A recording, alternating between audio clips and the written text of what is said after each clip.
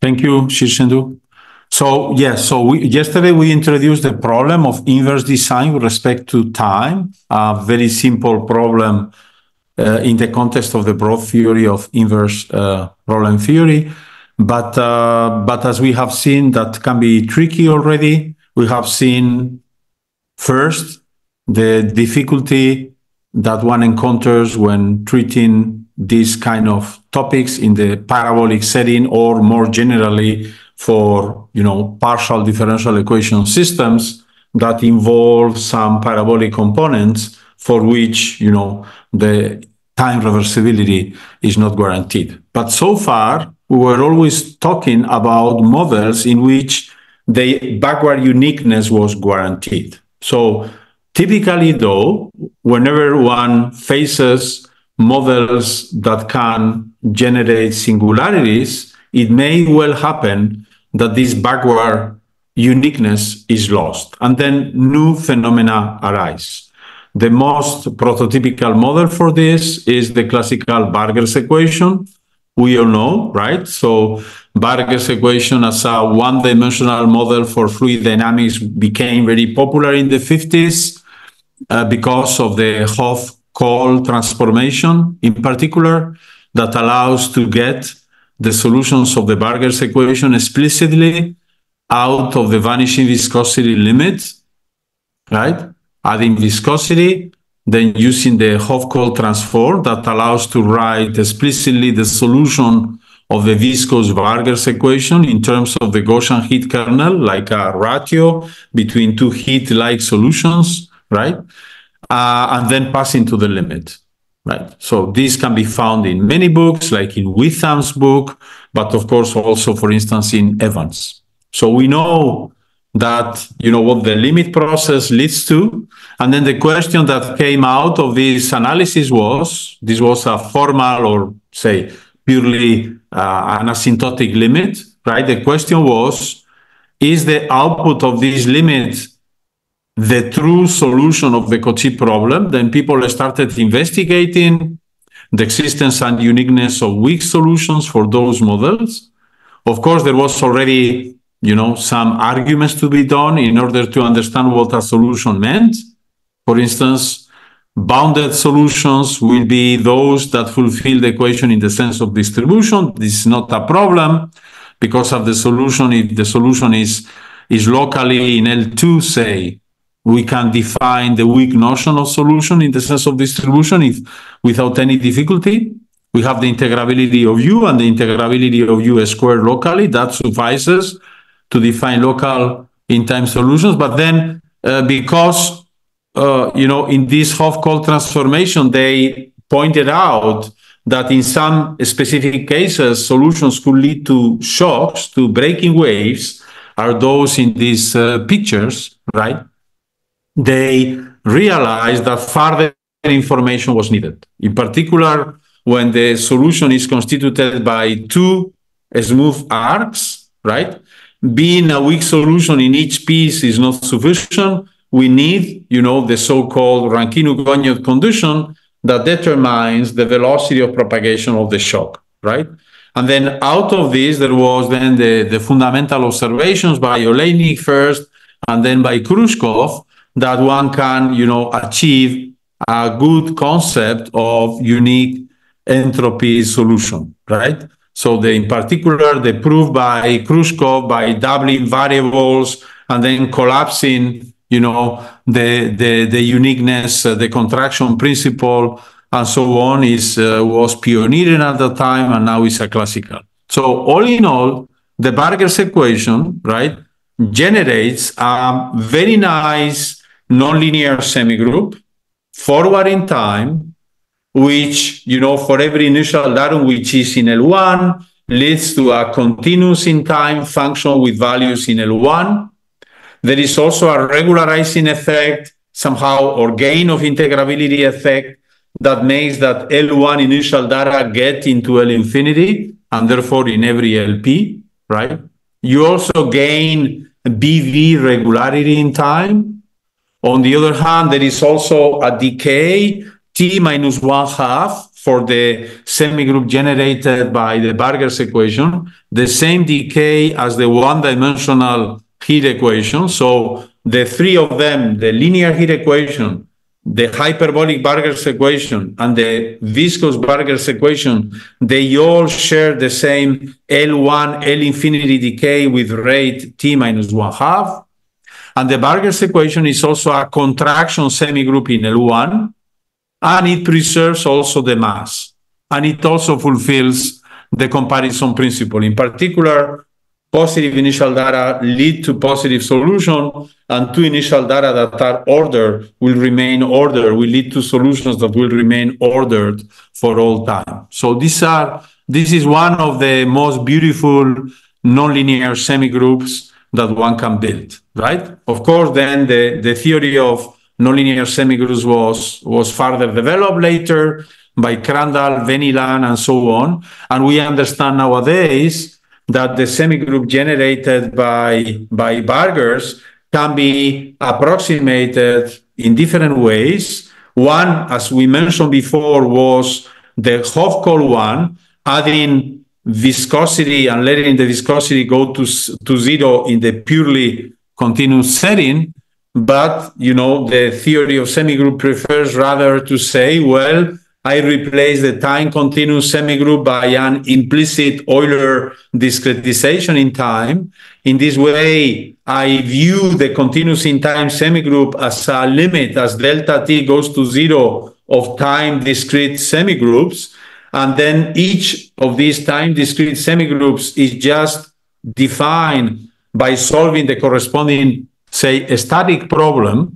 And it turns out that the static problem for the Burger's equation, because it's first order and because of the possible presence of shocks, is not a standard. And therefore, even if you decide to do it through nonlinear semigroup theory, you have to work a little to understand well the existence and uniqueness of entropy solutions for this static model. And this is something you can do, again, by vanishing viscosity and then by a careful analysis of the uniqueness of the solutions you get in the limit, something that requires a proof a la Khrushchev again. So there are several paths, but we have a good understanding of the semigroup.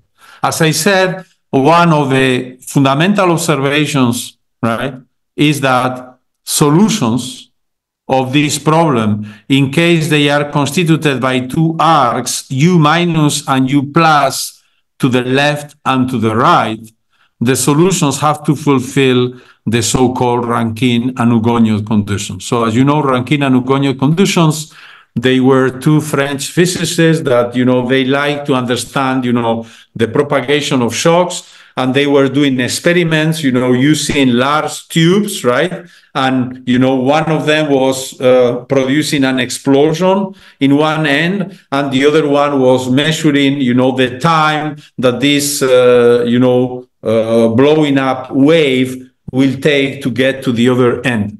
I don't know which of them was doing each of the two exercises, whether the explosion was generated by Rankine or by Hugoniot, right? And in this way, experimentally, they were able to see that, and this is what we write here in this second line, is that if phi t is the location of the shock, this shock propagates on time, right, with a velocity which is equal in this model to the average value of U plus and U minus, the value to the left and the value to the right of the solution. So this is why also on the beach, when we observe waves propagating, when, breaking and getting into the beach, we see that, large waves propagate much faster towards the border, right? And this is due precisely to the Rankine-Hugoniot condition. Fantastic. Anyhow, this was a beautiful theory.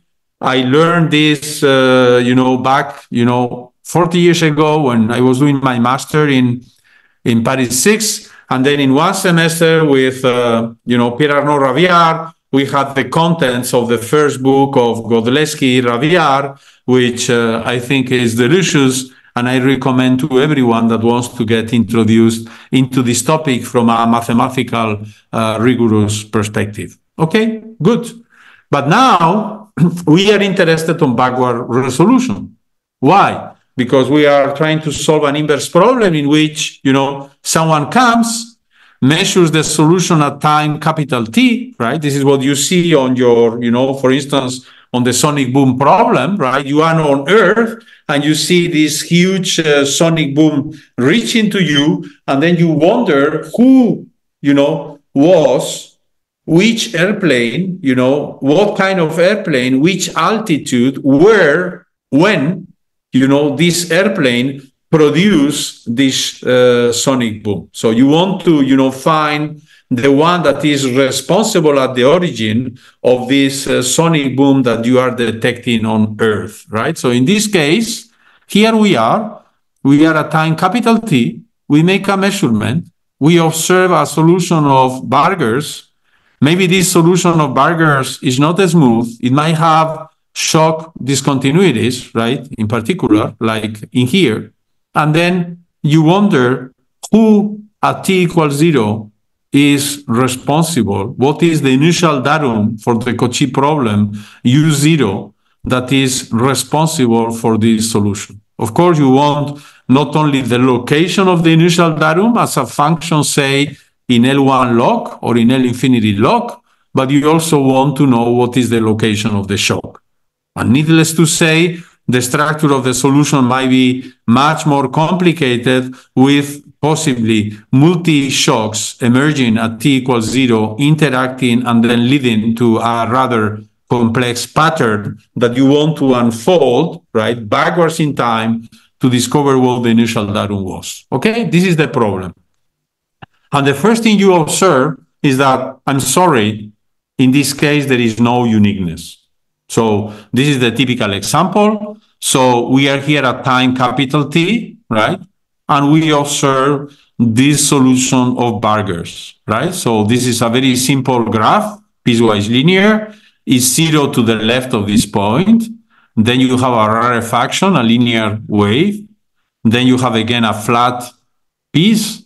Then there is a shock going down, which is admissible for Burgers, right? You know that for Burgers, shocks cannot go upward. This is why, we have rarefactions, but we can have shocks downwards, and then constant again. Okay, so you see two replicas of the same measurement done at time capital T. And we observe that this final measurement is compatible with, in particular, these two initial data. What is the initial data here? Is very simple. It's kind of a Riemann-like superposition of two Riemann problems. So this is just the characteristic function of this set. Why?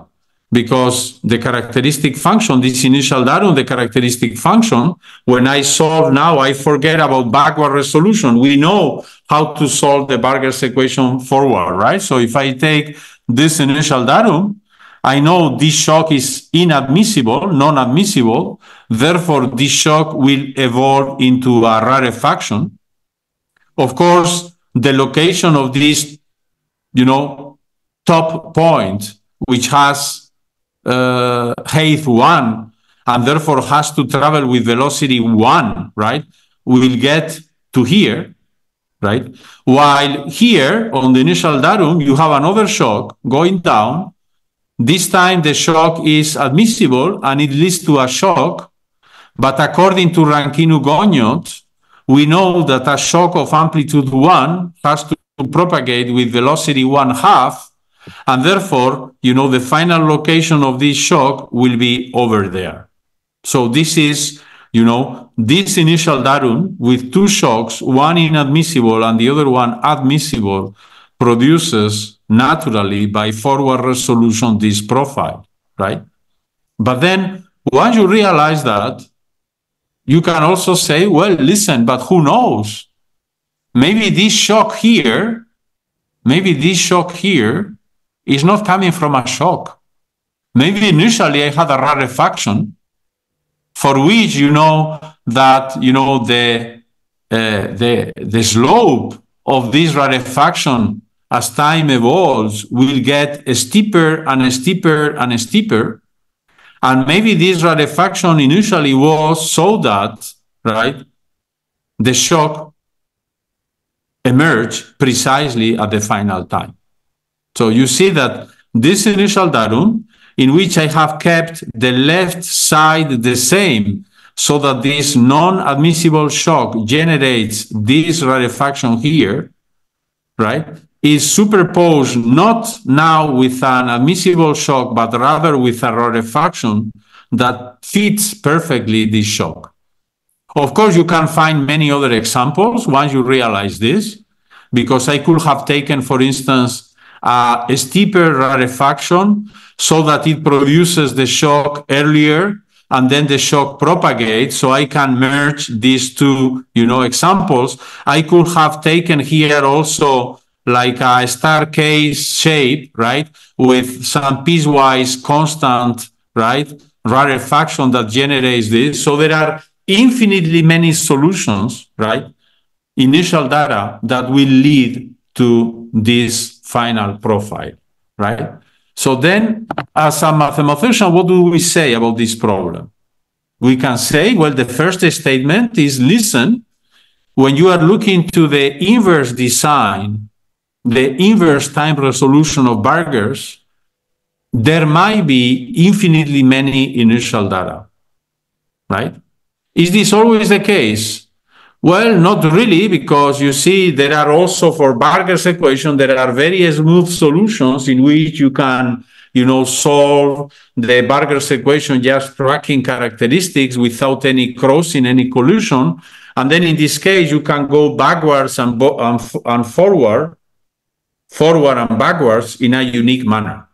So the question is therefore complicated, right? Because we observe that for Bargers, in some cases, you might have backward uniqueness, but in some others, backward uniqueness can fail, and actually you might have infinitely many initial data that lead to the same target. Okay? So then what do we do? So this is like when you go to the doctor and you say, oh, you see, I have a red spot, right? And then the doctor says, well, this red spot may have infinitely many origins, maybe due to infinitely many, sicknesses. It can be a mosquito bite, it can be a spider bite, it can be a snake bite, but it can also be a dermatitis, or it can be cancer.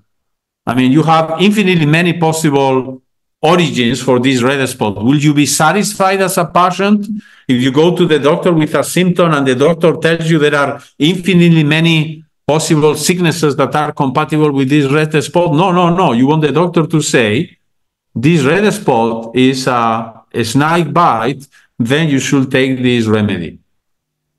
So this is really a non-satisfactory answer. From an applied perspective, we need to know which is the origin of the measurement you are doing. But then as mathematicians, we have to say, this is something you will never know. There are infinitely many possibilities, and therefore, right, you will never be able to say. Something that is still not yet done, and it will be very interesting to determine, is to adopt a probabilistic perspective and say, well, listen, there are infinitely many possible initial data that are compatible with this final solution, but I will give you the probability with which each of them could occur, right? So this is a very vague problem that I think is relevant and that will need some analysis and some more precise formulation, because this is really the one that in applied sciences you will be aiming, right? I know there are several possible scenarios, but please tell me which is the probability of each of them. If you tell me there are infinitely many, but out of them there is one that arises with probability 99%, maybe this is the one that I will pick. Okay? So this is the context. So it's rather complex, both from the analysis and also from the computational perspective, because now what do I do from a computational perspective? Should I look for all possible initial data? Should I be happy by having one, but knowing that maybe I'm getting the wrong one? What should we do, right? So you see that this is a very simplistic drawing. This is what happens. We have many initial data, 1, 2, 3, 4, 5, that lead by forward resolution along this horizontal axis from left to right. They lead to the same target, right? And this is done along a diagram as drawn here, in which, solutions can collapse anytime, right? As I have shown in the previous example. You can have two solutions that lead to the same datum, at the final time sharp, or you can have solutions that collapse earlier, and once they collapse, of course, they lead to the same target. So the tree that these infinitely many data can generate forward in time that collapses in the final target can be very, very complex. And therefore, when you try to solve the inverse problem, you encounter the very difficulty of explaining in some analytical, computational, or probabilistic manner how this tree can be reconstructed in the backward sense of time, right? In some more or less constructive manner, but knowing also that whenever you are adopting a path, right, the likeliness of this path might be higher or slower. So this is like, many people getting into the metro station, right? This is a flow forward in time that we can observe how people get back to get into the metro station or even get into the wagon. What is harder to explain is when the wagon, the doors open, how these people will get out of the wagon and will spread. Okay? Very good. So what we do, we say, listen, I will just do least squares. Computationally, as very often happens in inverse problem theory, as I explained yesterday, basically what we can do is least squares, right? There is plenty of theory, but computationally our, tricks, tools are much more limited. So let me just do least squares, right? And therefore I will try to say that given a measurement, D, this is the datum I have measured at time capital T, I will try to find out the initial datum U0 that minimizes this functional. Of course, now I know that this minimizer is not unique. But in principle, right, when I give you a very complex model in fluid mechanics, which is mixed hyperbolic, parabolic, and then I ask you, there will be one or many? Well, it will depend on whether solutions are regular forward in time or not. It will be very hard for you, given a complex fluid dynamics, possibly multidimensional system of fluid dynamics, to determine whether there is one or not. Right? So you don't even know whether there is one or not. So the only thing you can expect is, listen, I will try to minimize this and see what I can get. If I get many minimizers, this means that there are many initial data compatible with the final measurement. If there is only one that I find, this is maybe an indication that, there is only one, or maybe not, or maybe you are just, searching with a minimization algorithm that is always, falling into the same well. Of course, computationally, as you know, uniqueness is very hard to prove. But this is the only tool we have. Let's explore this. Now, I minimize this functional for the solutions of the hyperbolic Burger's equation, but this is something I don't like. Why? Because the solutions of Burger's, as we have seen, they might have shocks. Therefore, they might be, discontinuous.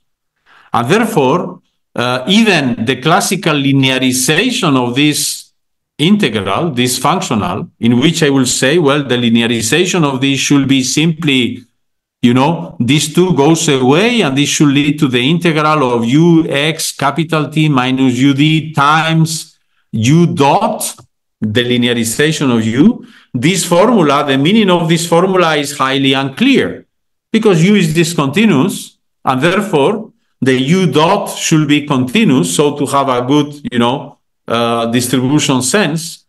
But, how U dot will be continuous if U itself is discontinuous? This will never match.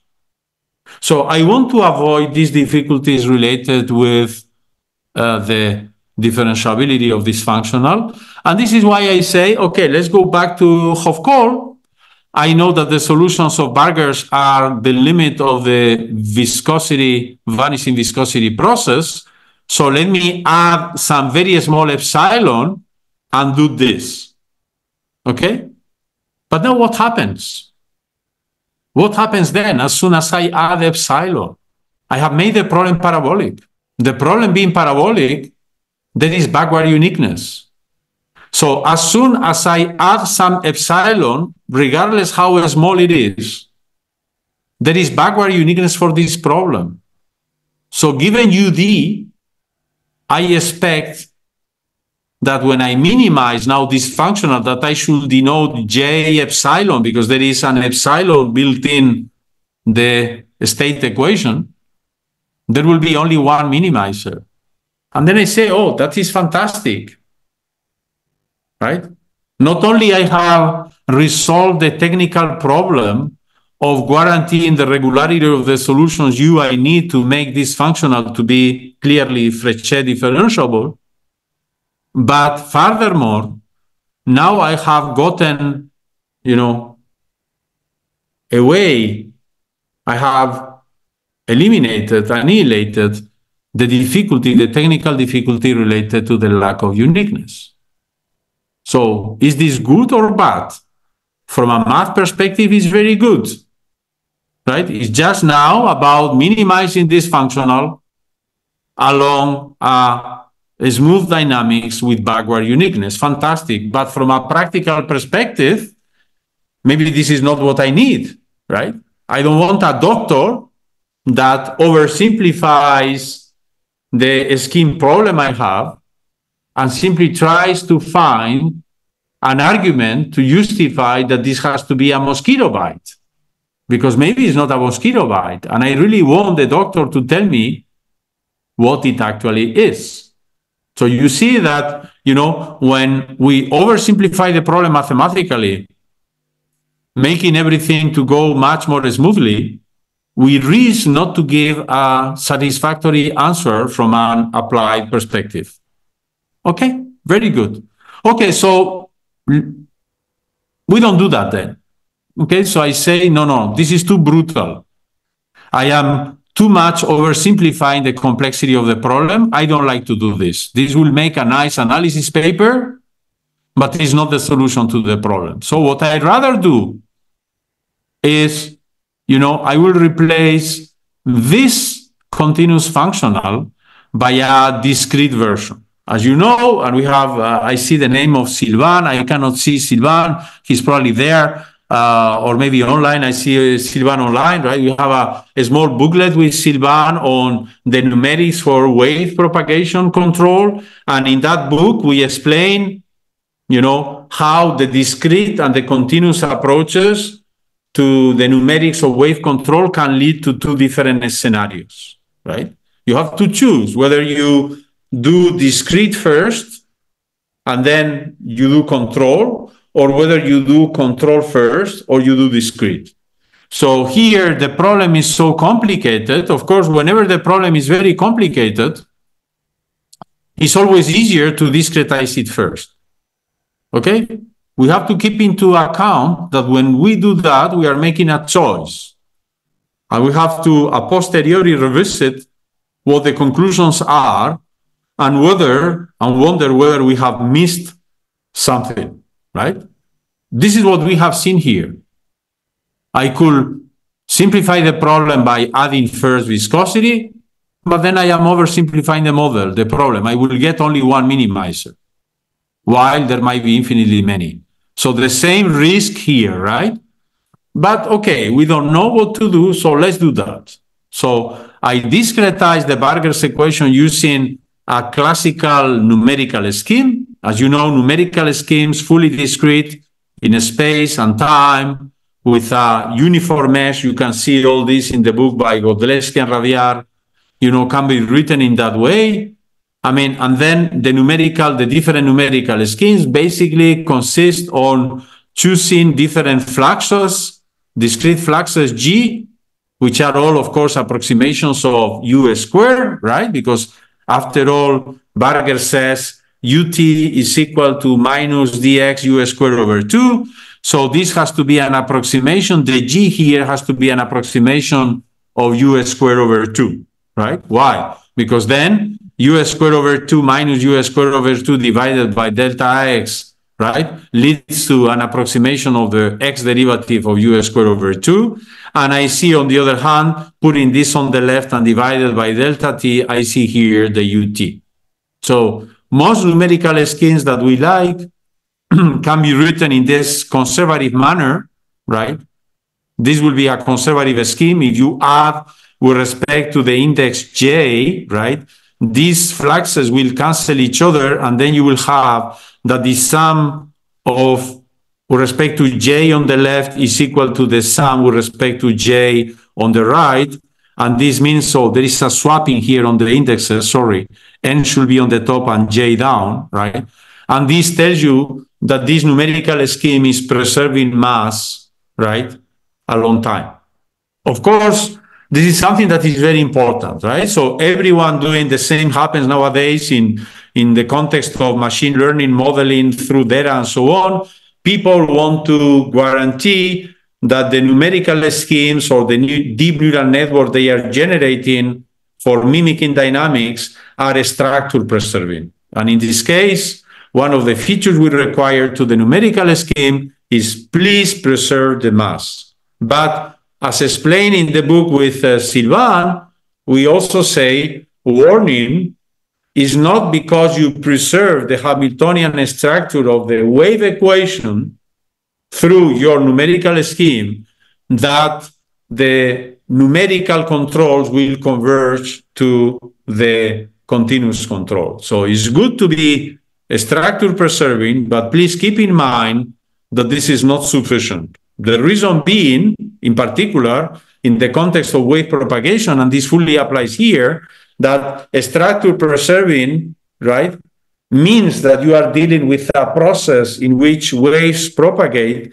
but it does not necessarily guarantee that numerical waves have the correct velocity of propagation. And this can be, of course, a nightmare when you are dealing with control or inverse problems, okay?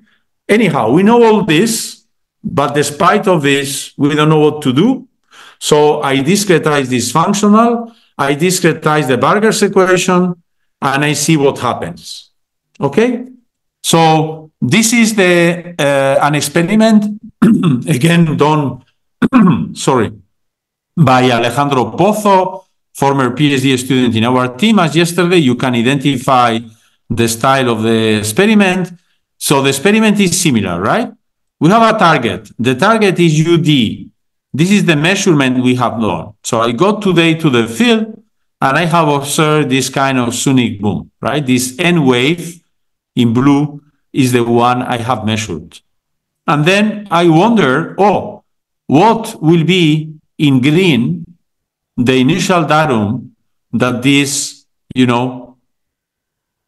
through forward Barger's resolution is compatible with this blue measurement, okay? So then, we initialize the process with the initial datum 0. For initial datum Barger's 0, of course, the solution UT is 0, and this is in red. And now, by minimizing this functional, now discretized, right, using the flux function of Enquist-Osher, EO, Enquist-Osher. So this is the numerical discretization of Barger's in long time equal 2000, right? So why not, right? In the Big Bang is 14,000 million years. So time can be long, right? A supersonic aircraft can fly 20 kilometers high. So time for reaching Earth can be long for the sonic boom, right? So time can be long or short, but let's see what happens for a long time. because this is more challenging. Of course, computationally, analytically, it doesn't really matter, right? But computationally, of course, it's much harder to guarantee an accurate backward resolution in long time. Okay, so this is why we make it challenging. And then here I say, okay, this is the starting point, right? Because when u0 is 0, the solution is 0, and there is a huge gap with respect to the target.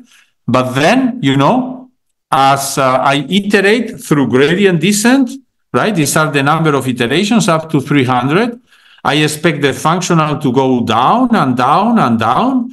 And then I expect that the green line, right, of u0 will emerge, you know, will lead to an initial profile so that the red line becomes, you know, nearly the blue one. Okay? So let's see what happens.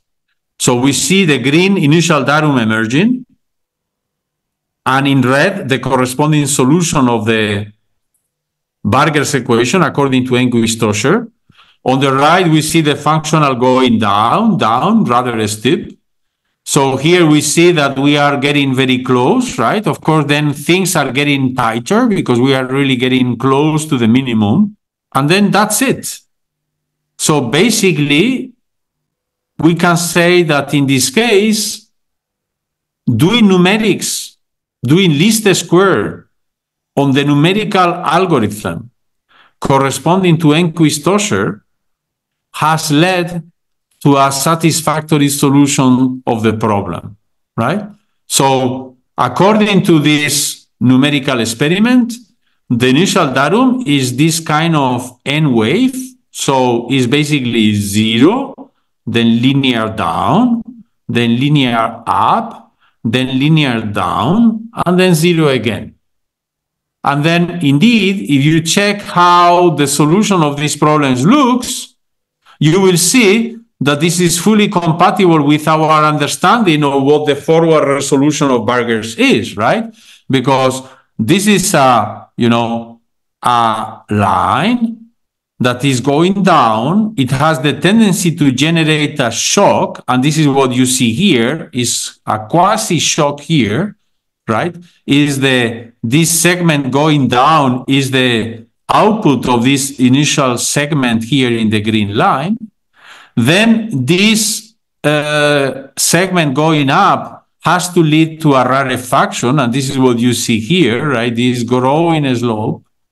And again, this line going down, you know, by Barger's forward resolution, it has to propagate. Of course, everything propagates to the right, right? So here, right, the positive parts of Barger's propagate to the right, and therefore this slope is getting steeper and steeper until you get here.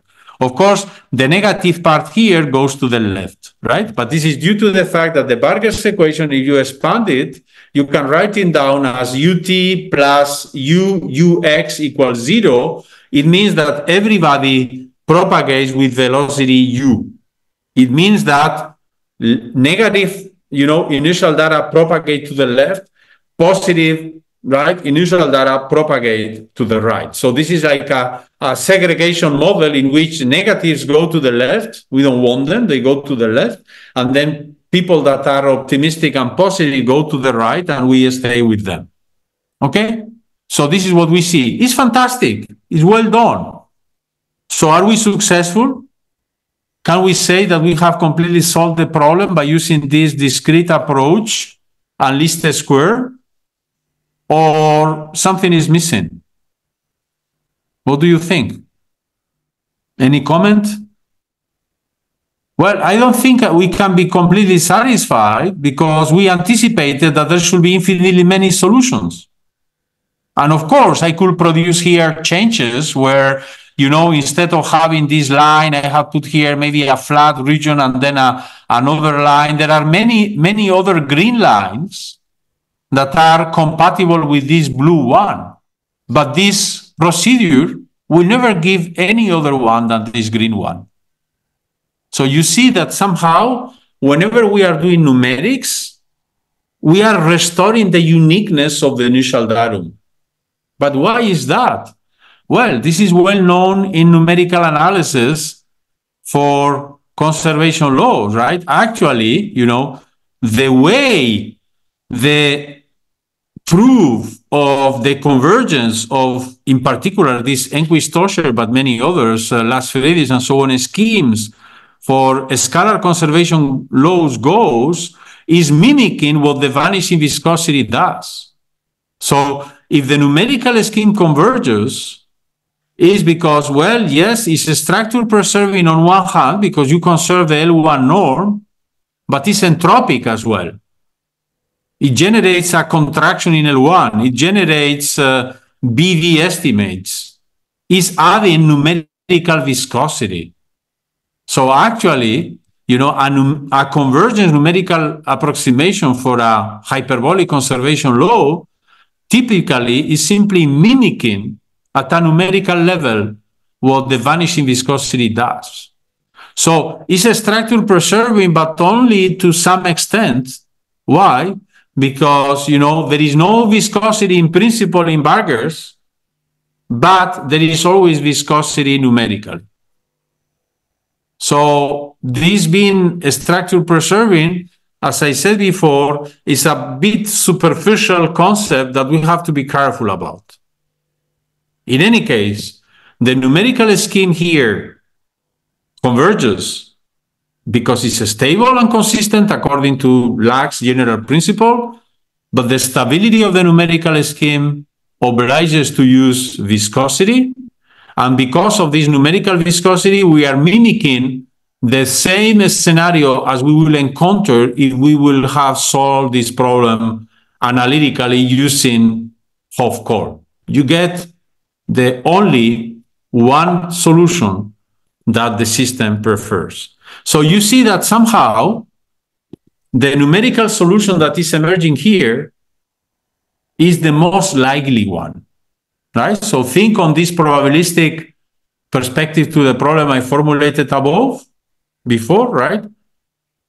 You already see that this occurs in the sense that we can say that among all the possible solutions that are compatible with this blue final profile, the green one here is the most likely one.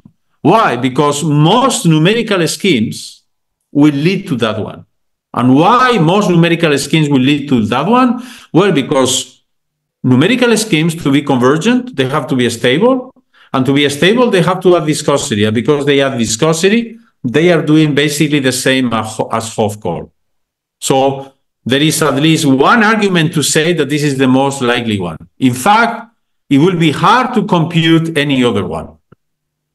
Actually, if you ask me, and this is the most difficult part here, maybe, if you ask me, please develop numerical schemes that will give me these other solutions that are possible, this will be very hard.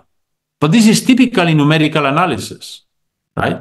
Do you recall, for instance, this Serrin's counterexample, right? So you know that, the Serrin counterexample says there is an L-infinity positive coefficient, A of x, so that the equation minus divergence of A of x gradient u equals 0 with 0 boundary data has a non-trivial solution. And people wonder, how can it be? Lars Milgram says that for an elliptic problem with, say, measurable and bounded coefficients, non-negative coefficients, there can be only a unique solution when the right-hand side is equal to 0, is the 0, 1. And then Serrin finds a different solution. Well, yes, but Serrin's solution is not in H10 of omega, right? This is a purely explicit computation using radial coordinates that you all know. So Serrin's solution is beyond the space H10 omega. So we have to be careful because Lars Milgram says what it says. It says that there is a unique solution in H10 omega that fulfills the equation in the weak sense. But Lars Milgram doesn't say that there is not another solution away from that space. And this is what happens. Now, whenever you do numerical approximations, you will never get this Serrin solution. Why? Because if you do Galerkin, you do finite differences, you do finite elements, you use some spectral approximation, of course, you will always get the smooth solution. You will get the 0, 1. So in order to be able to compute this singular solution, right, you have to know that it exists, and you have to somehow put on your Galerkin basis an element that is able to generate this singularity. This is what is called X-fen, where X means that in this X you have added the singularities that through asymptotic analysis you have computed for your PDE. Otherwise, the numerical algorithm will never find them. This is why it's so difficult to say anything about Navier-Stokes numerically, because, only the day we know whether Navier-Stokes, has singularities, and we know how these singularities are, then yes, people will be able to develop codes in which you put this singularity somehow embedded in a more or less intelligent manner, and then the singularity will emerge. But while we don't know, it will be very hard to say, how singular the solutions are out of numerics. This is why I admire these people in Big Bang theory that are able to determine that the Big Bang occurred 14,000 millions ago. They are certainly, much stronger than we are, right? Good. Let's do the same exercise now. You say, well, Enquist-Toscher is, of course, a well-known numerical scheme for doing this, but before Enquist-Toscher, there was Lax-Friedrich. It was maybe the simplest conservative numerical scheme for burgers. Let's do the same exercise. I, of course, expect the same solution, right? Because, again, Lax-Friedrich converges because it's a stable numerical algorithm, and it's stable because it's viscous. So I expect the same green line emerges. So same experiment, time equal 2000. I take the same target in blue. I start from the initial datum, which is 0, so that the solution in red is 0. And then by minimizing the discrete functional, the only difference of this discrete functional with the previous one is that the U now is computed through Lax-Friedrich and not through Enquist-Toscher, is the numerical scheme. And then I expect the numerical, the discrete functional will go down. And while going down along these 300 iterations, the green line will become the N wave I have seen before. Okay, let's do the numerical simulation. And I see indeed the same tendency. Okay. The functional is going down on the right.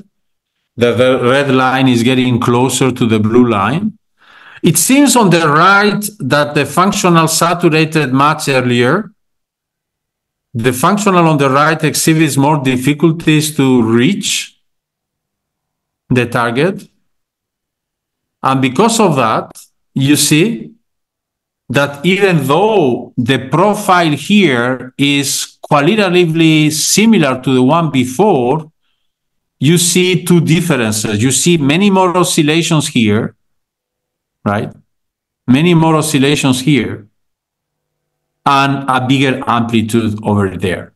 So it seems that the functional has difficulties to go down. So you see also the gap between the red line and the blue line is bigger here. And therefore, because the functional has difficulties to go down, the minimization process is putting more and more emphasis on the initial datum, and is trying to compensate the difficulty to match the target with higher amplitudes and more oscillations. So it's a phenomenon very similar to the one we experienced with the instabilities of the backward resolution of the heat equation. And then you tell me, why the heat equation? We are dealing here with burgers. Yes, but recall that in the Lax-Friedrich scheme for burgers, there is viscosity, numerical viscosity built in. So the heat equation is hidden there. And it seems, according to our numerical experiments, that there is more viscosity in Lax-Friedrich than in Enquist-Toscher. Having more viscosity is fantastic for forward resolution, but then is dramatic for backward resolution. And of course, this is also why Enquist-Toscher developed the numerical scheme, because they observed that Lax-Friedrich was indeed convergent according to the classical consistency and stability criteria, but it was too viscous, so it was smearing the shocks out, and it was not good enough in order to have an accurate picture of the solution in future times. This is what we see now, but in a backward sense. And then you can compare them both, and then you see it, right? So this is the Enquist-Toscher on the left, Lars Friedrich on the right. You see how, the functional goes much nicer down to zero in Enquist-Toscher than in Lars Friedrich, that saturates very early. And the byproduct of this is that, the matching of the red and the blue line in Enquist-Toscher is better than in Lars Friedrich.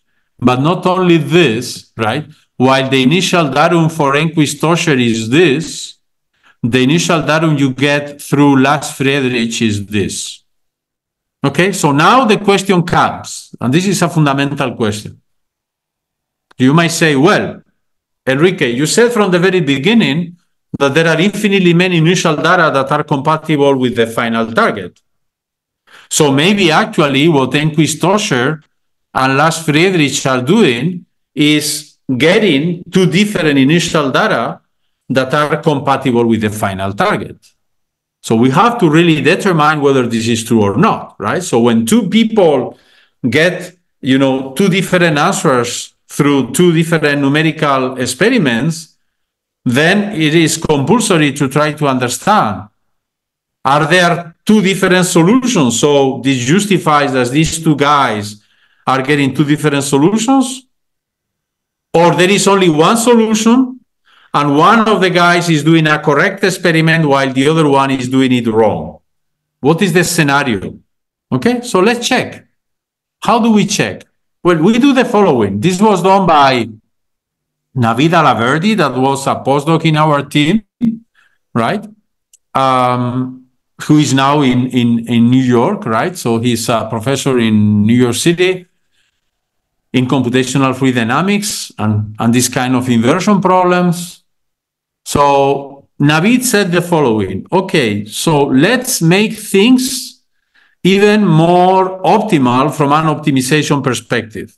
So instead of using our own gradient descent algorithm in MATLAB and so on, he used the so-called IP-opt algorithm, right? Interior penalty optimization. As you know, it was developed in particular in Pittsburgh, in Carnegie Mellon, by the community of, chemical engineering for solving large optimization problems.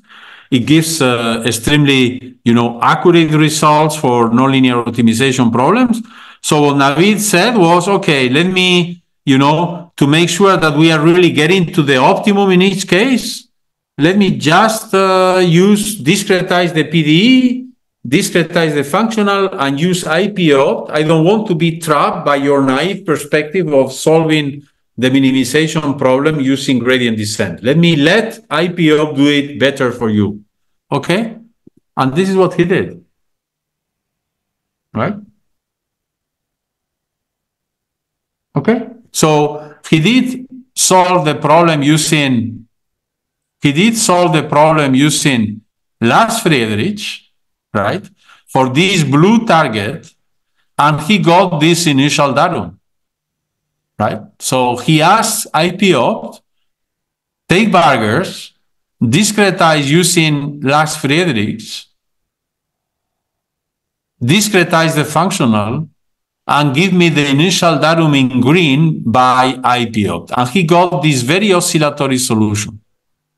Strange.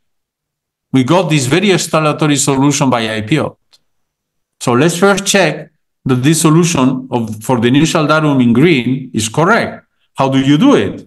Well, you solve Lars Friedrich backwards, and you see that the green line eventually matches the blue. So everything is perfect. So if we replace burgers by Lars Friedrich, and you ask the answer to IP-opt, a fantastic optimizer, you get this green, right, line.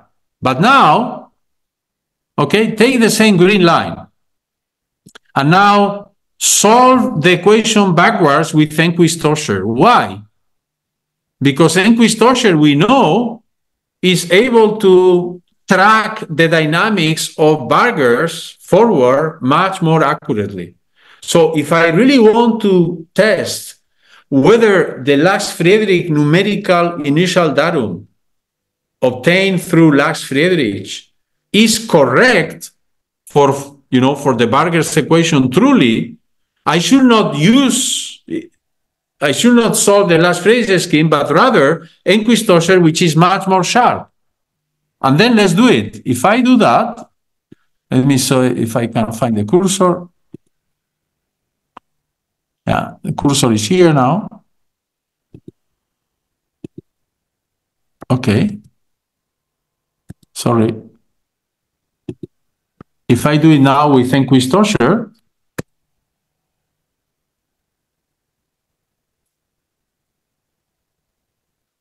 sorry, how difficulty to find the cursor.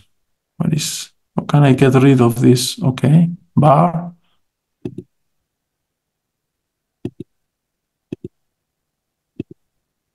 Okay, here it goes. It evolves, right? The initial datum for Lax-Friedrich now in red is evolving towards the final target. Is good. We are really collocating the solution at the final location properly. Good. So time is running from 0 to 2000. This is why it's taking long, right? And then we get more or less what we wanted. But you see that basically there are errors that are totally artificial, right? So then we can say that, this initial datum generated by the minimization of Lax-Friedrich optimally by IPO is not so bad, but is certainly not a good solution. Why? Because there are many oscillations that are not realistic. So here we can claim, no, we didn't get to a minimizer. We got to something that is not far from a minimizer, but is actually contaminated, is polluted by many numerical high-frequency components that do not really belong to the true picture.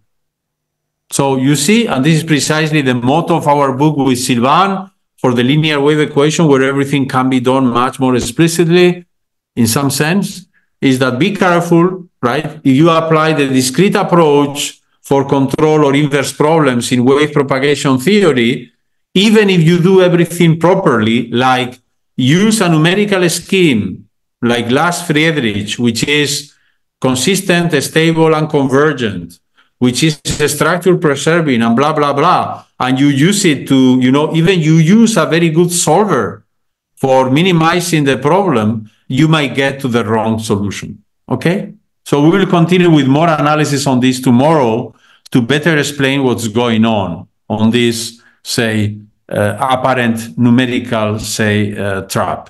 Thank you, Professor Zuazua, for the nice talk. Professor Zuazua, in online there is a question. How is the guaranteed that the oscillation in IPOPT of the initial data does not lead to shock? Sorry, can you repeat the question? How is guaranteed the oscillation in IPOPT of the initial data does not lead to shock? Well, I cannot guarantee anything, right? So this is pure computational experiment. So think, to begin with, I didn't say, but it's, of course, very relevant. We are dealing with non-convex problems, right? So this problem, minimization problem here, of course, I should have said that much before, right? This problem here is non-convex. There is a square there, very nice, but the dependence of the solution on the initial datum is non-linear, and therefore the convexity of the functional is lost. Actually, we know the problem might be non-convex, in particular because we know for some for some measurements, final data, we have shown that there might be infinitely many initial data compatible, so which means that there are infinitely many initial data for which the gap between UT and UD is 0. And in that case, whenever the initial data leads to 0 on the value, you are on the complete minimum. So it means there are situations where there are infinitely many minima. So it's not that we don't know how to prove convexity, it's that we know this is not a convex problem.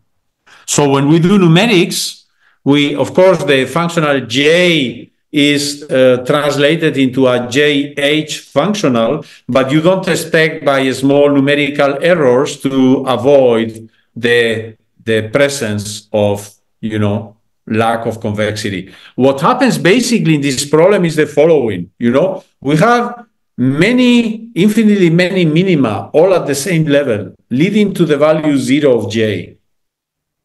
When you introduce the numerics, you are, twisting, you are correcting a little bit the graph of J.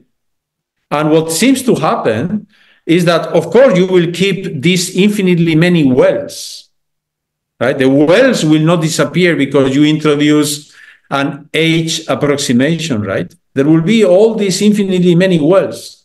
But there is only one that is really at the 0 level. All the others will be lifted. And this is why the numerical algorithm consistently gets to the same kind of minimizer.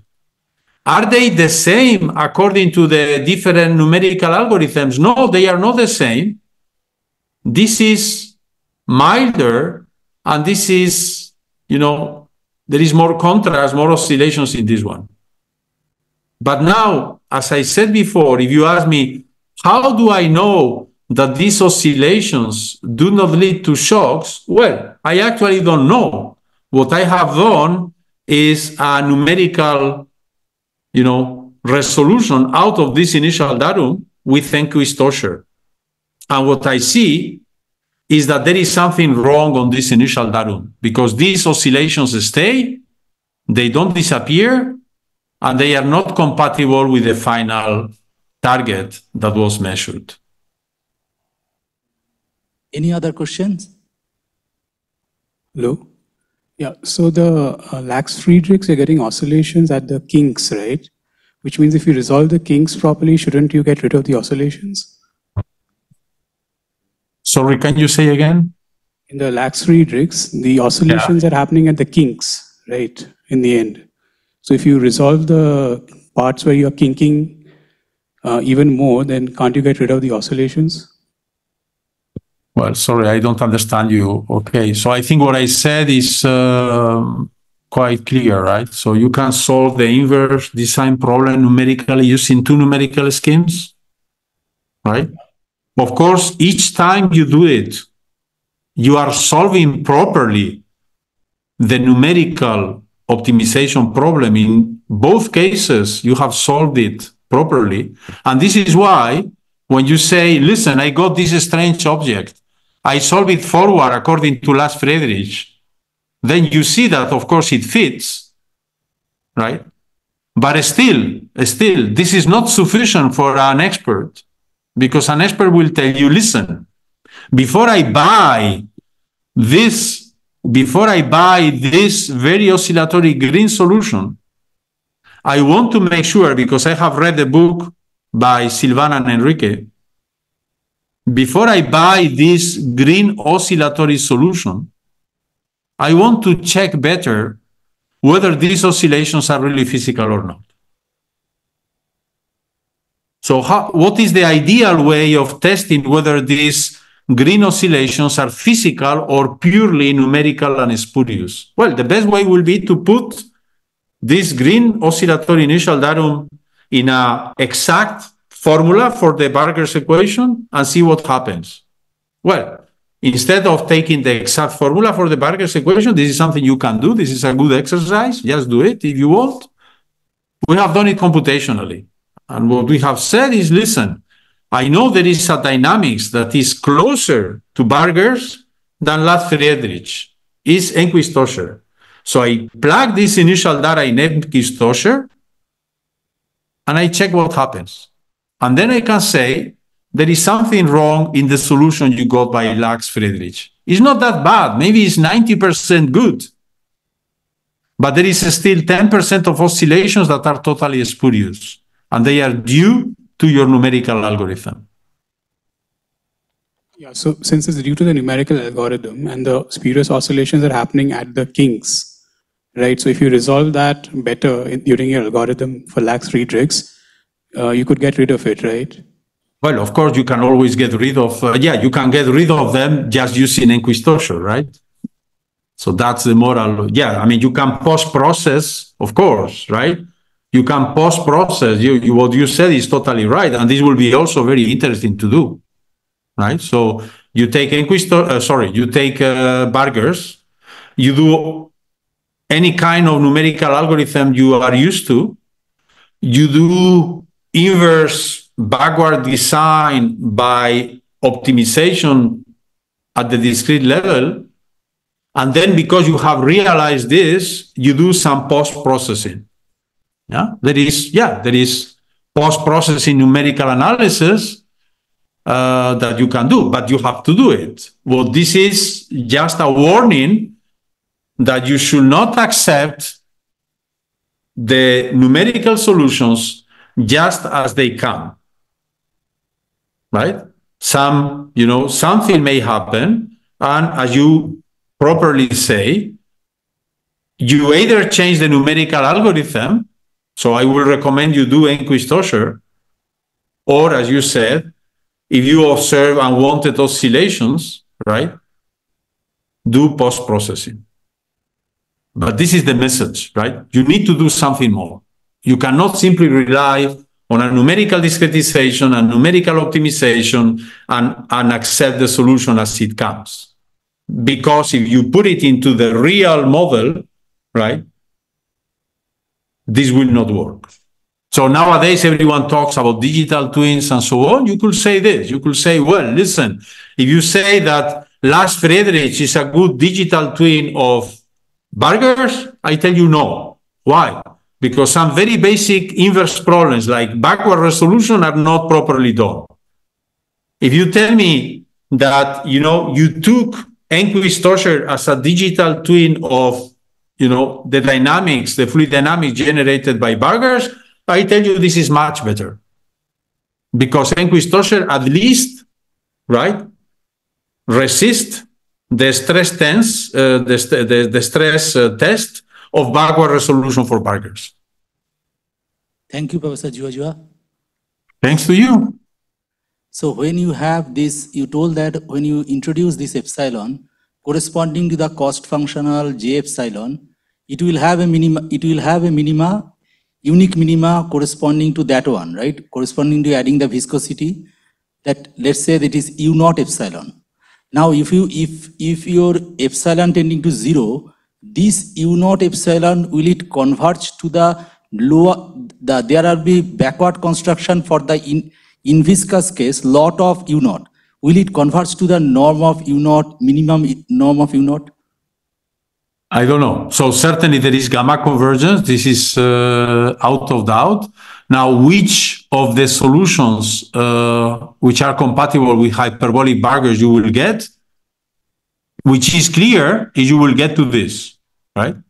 You will get somehow, in this context, you will get to this one, somehow the one that is more smooth. This is the answer. So when you do viscous burgers, you optimize the process and then you let epsilon go to 0, or you do it through, expository numerically and you let delta x go to 0, you will get this, which is somehow the more smooth initial data, which is compatible with this final profile. So somehow in this path here, right, this is the path you have taken.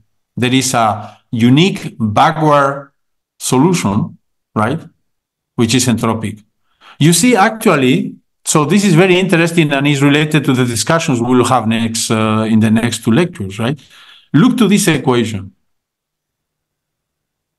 Well, when I watch this equation naively, I say, well, this is just what is a PDE? What is the definition of PDE? Well, it's just an algebra differential, restriction on functions, right? So a PDE for functions depending on x and t is just an algebra differential restriction on U. When I look to this algebra, this object simply as a PDE and differential operator applied to U through, if you want to, U squared to make it mildly nonlinear.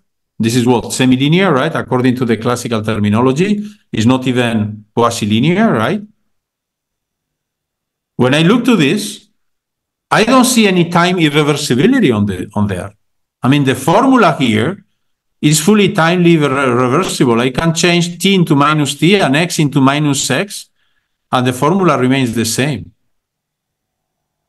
So we learn about time irreversibility in Burgers when we discover, and this is something that is, written in the very first chapter about, weak solutions for Burgers, is that being a weak solution in the sense of Rankine-Hugonot is not enough for uniqueness. Why? Because whenever there is an inadmissible shock, there is a weak solution which is non-entropic that instead of regularizing this shock into an rarefaction, will generate a propagating inadmissible shock. This is a weak solution according to Rankine-Hugonot, but is not the entropic solution. So we are here dealing with a problem in which you see, Shirshendu, there are infinitely many weak solutions for this problem. So now, when you say, okay, but I'm dealing with the Cauchy problem forward in time, and I define the notion of entropy solution forward in time, right? You get one evolution. And when you define, and you can always do that, define what is the entropy solution backwards in time, right? You are also defining a unique semigroup. So out of this PDE, you have two semigroups, S plus and S minus. S plus is entropy solution in the forward sense, and S minus is the entropy solution in the backward sense. So when you do approximation through either entropy or good numerics to this PDE, basically what you are doing through inverse design is adopting the backward semigroup, which is entropic. And then what you are doing is, out of the final datum, you are taking the entropic solution of Burgers, and therefore you are getting always to this initial datum. So actually, the solution we get numerically is always close to this. Why? Because my claim is, indeed, there are infinitely many solutions, initial data, that lead to the same target. But if you ask me, which is the initial datum that you get by backwards entropic resolution of Burgers, is this one. Because when you solve backwards Burgers from this target towards the initial datum, you observe that for the backwards Burgers, the role of admissible and inadmissible shocks changes. This shock is inadmissible, and therefore it becomes a rarefaction. And this ramp here has the tendency to generate a shock.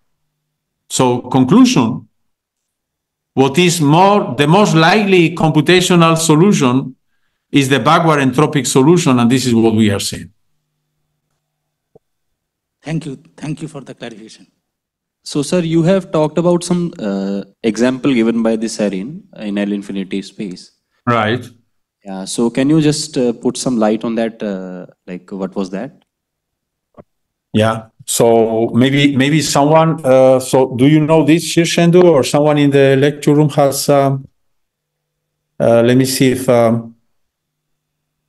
Okay. So maybe I should open the browser with you, and then okay, share the browser. Okay, so you see my web page here. I mean the Google Scholar. We open Google Scholar. Okay, you see it. You see it, right? Yes, sir. Okay, so I open, and then I write serine. Counter example. Will I get this? No. So this is about. Yeah, he has several examples.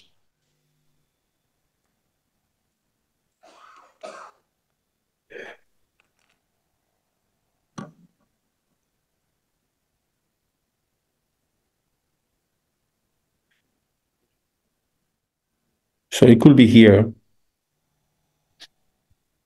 I don't know this paper. Huh? It's the first time I am opening it, but it's about this, right? So the question is whether there is a nice paper by Brazil on this actually, where, I mean, the topic is still ongoing, right? So the topic that Brazil has considered is what is the minimal regularity you have to impose, so to guarantee that the solution is the 0, 1, right? And then, so here you go, right? So probably we go here. We can discuss that maybe tomorrow. Yeah. Pathological solutions of elliptic differential equations, and Ali Pisa 64, so 60 years ago. Okay? Okay, So sir. have a look and we can talk about this tomorrow. Sure, sir. Thank you, sir. Okay. See you then tomorrow. Thank you for your attention. Thank you.